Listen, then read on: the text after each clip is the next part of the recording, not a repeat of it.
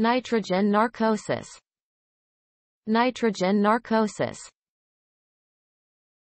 A reversible alteration or narcosis in consciousness that occurs while diving at depth.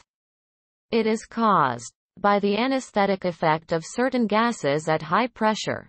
It may be completely reversed in a few minutes by ascending to a shallower depth, with no long-term effects. Except for helium and probably neon, all gases that can be breathed have a narcotic effect, although widely varying in degree. The effect depends on depth of water and lipid solubility of the gas. Higher, greater. It can occur during shallow dives, but does not usually become noticeable at depths less than 30 meters, 100 feet. Diving much beyond 40 meters, 130 feet, is generally considered outside the scope of recreational diving.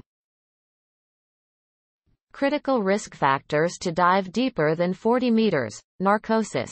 You may need to use various helium-containing gas mixtures, e.g. Trimix, Heliox, that prevent narcosis by replacing some or all of the inert fraction of the breathing gas with non-narcotic helium.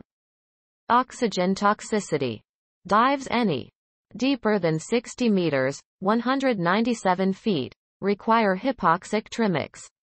In this mixture, helium replaces some of the nitrogen and oxygen content. It reduces the risk of oxygen toxicity at depths of around 100 meters, 328 feet. It can cause sudden convulsions and unconsciousness with no warning symptoms, during which victims can lose their regulator, apparatus for breathing, and drown, so it is recommended to use a full-face diving mask for prevention.